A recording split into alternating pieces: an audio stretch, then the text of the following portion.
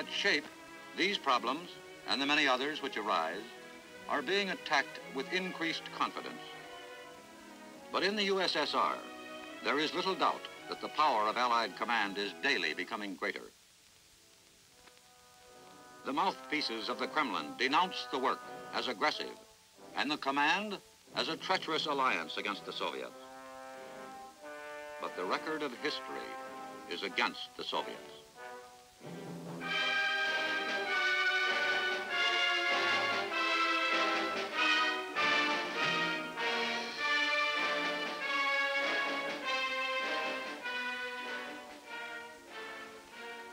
This is the pattern of aggression which has threatened the peace of the free world since the end of the war.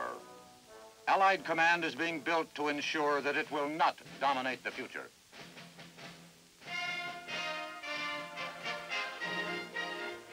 And to each successive meeting of the NATO Council, the Supreme Commander was able to report that despite shortages, despite national economic crises, despite differences, Allied command, though not yet strong enough to meet a determined Soviet attack, was daily becoming a well-marshaled and organized force, proud of itself and its purpose.